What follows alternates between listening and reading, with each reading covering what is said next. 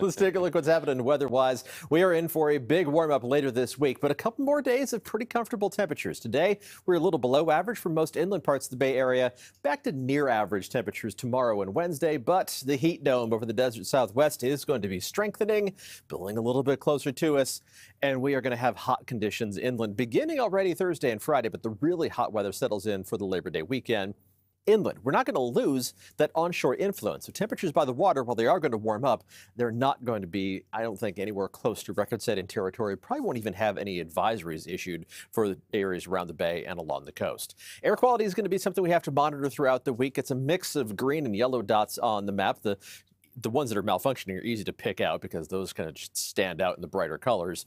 But mostly good to moderate air quality today. And at worst, I think we're going to see moderate air quality through the rest of this week and probably into the weekend as well. Some of the smoke from the fires in Northern California and Oregon has been drifting down towards us. A lot of it's elevated in the atmosphere, just enough at ground level to send us into the moderate category. But at least we're staying out of those unhealthy categories through the rest of this week. Looking outside, you can see the haze on the horizon from San Jose, where the temperature stayed short of 80 degrees today. Once again, 79 in San Jose for an official high. Got up to 87 degrees in Livermore, but that's a couple degrees below normal. 67 degrees in San Francisco, and it did manage to climb to 64 degrees in Pacifica. Current temperatures, mostly 60s around the water and 70s farther inland, except inland in the East Bay, where you're still in the low to mid 80s. But in late August, that's fine. If you're below 90 degrees, yeah, you'll take that.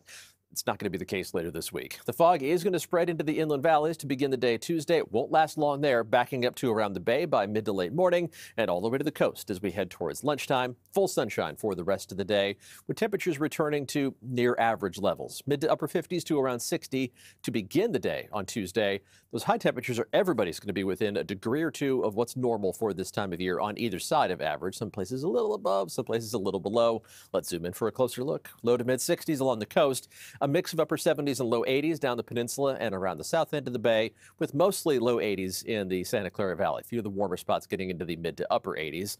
Mid to upper 80s for the Tri-Valley, with temperatures far inland in the East Bay reaching up to or above 90 degrees. But when those are the hot spots, yeah, we're doing okay in late August. Upper 60s in San Francisco, a mix of upper 60s and low to mid 70s for Oakland and the East Bay, and mostly low to mid 80s inland in the North Bay. Warmer than today, but close to normally warm for this time of year, and close to normally hot as you go farther north towards inland Mendocino County and Lake County. Without that marine influence, your temperatures are going to be back into the 90s. Temperatures are going to warm up significantly by Thursday and Friday. Those inland spots are going to top out in the upper 90s for the end of the work week, but then the heat really builds. The peak heat is going to be in the usual spots, inland in the East Bay, but plenty of spots in the North Bay are going to eclipse 100 degrees as well. Triple-digit heat for all 3 days of the Labor Day weekend. That's why we have the excessive heat watch that's already in effect. But we've got a few more days to go between now and then before that heat arrives.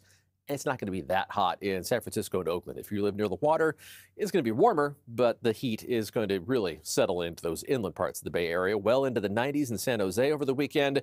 And the North Bay and inland to the East Bay, we're talking about 100-plus degree high temperatures. Some of those usual hot spots on Sunday approaching 110 degrees. That is hot for the unofficial end of summer. Liz?